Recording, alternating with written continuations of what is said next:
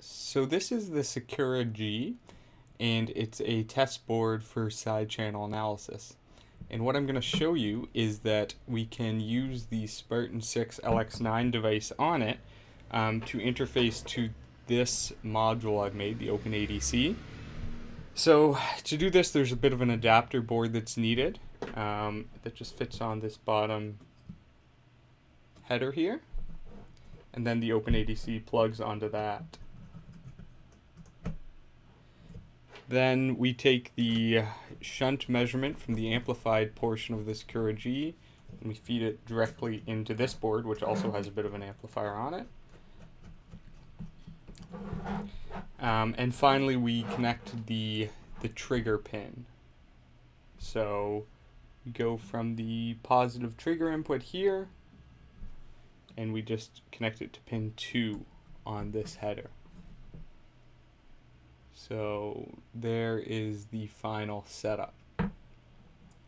And we plug the board in. I've also pre-programmed the ROM for this FPGA. So to do that, you need a Xilinx programming device, which you can buy either, you can get these from DigiKey or something, or you can get these $30 ones off eBay or AliExpress. So they're clone versions, but they'll work well enough if you want a lower cost one. All right, so let's look at the software side. So on the software side, I have this program called ChipWhisperer that can interface to this board. So ChipWhisperer, it's written in Python. I'm just using Eclipse to edit and run it. So that's the analyzer. What I want is the capture utility. Run that. And the main window looks something like this. So it comes with scripts that basically there's a number of settings you can do. So for example, you load the OpenADC, you set the SAKURA-G, etc. But what's even easier is you just run this script and it'll try to connect to it. I have to turn the board on here. Once the board's on, run the script, so it connects to it and it runs one capture. So here we can see it running the AES and you can see the rounds.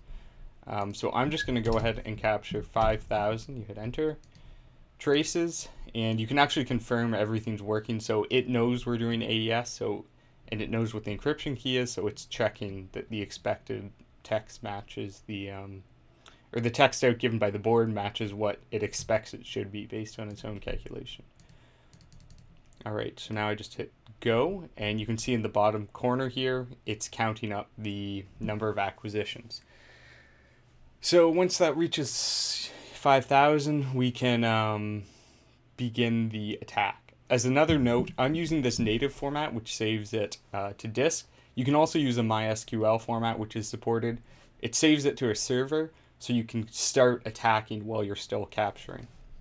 But I won't show this here, so I'll just pause until the capture's done. Alright, so there we are, the capture's complete. So I'll just save this project and overwrite this other one. Alright, so now what we do is we run that analyzer software. Here we go. So you don't have to open it in a click, you can just double click on the appropriate ChipWhisperer analyzer or ChipWhisperer capture. So I load this thing I just captured to enable the traces. So it's got 5,000 traces, 396 points. So it'll automatically redraw one. If you want, you can redraw a bunch of them to check how alignment is, for example. And in this case, it's pretty good. We notice there is some error. We can use pre-processing modules to deal with that, but I won't do this here. I'm just going to do a basic attack. So I do a Hamming distance attack on the last key round. I'm going to attack all the bytes. In this case, I'm using a progressive attack, which lets me print statistics as the attack goes, and every 500 traces I want to print. Basically, the smaller this number is, the longer the attack will take, because it's less efficient, because it has to resort after however many, the 500 traces. And I can update the entire table because it might be interesting to see. And we hit attack. And so it'll attack each of the subkeys for the first 500 traces, and then print the partial guessing entropy as well as the ranked table here. And you more or less just have to wait for it to count up. So I'll just pause it until that's done. Alright, so it's almost done attacking the final subkey. And so we can see it actually managed to find one of the correct bytes. So it highlights the correct key byte in red. In this case, it's translated the key to the final round key because it knows we're attacking the last round key. And it also shows you the partial guessing entropy after those 500 traces. So it'll just go through and do the same thing for all 5,000. So again, we'll edit to the end.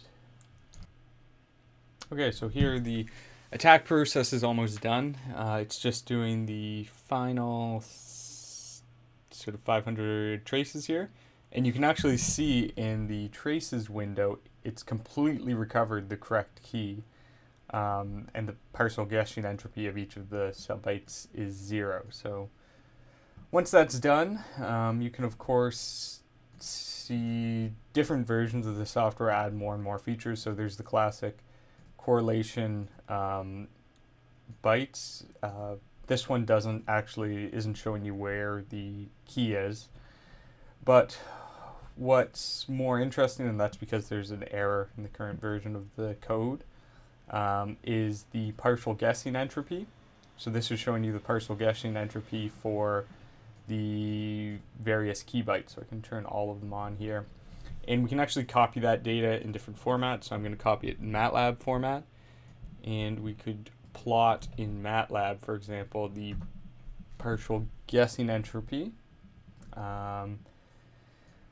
So there you go. So you can see the partial guessing entropy of the various key bytes on the SAKURA-G AES implementation using the OpenADC.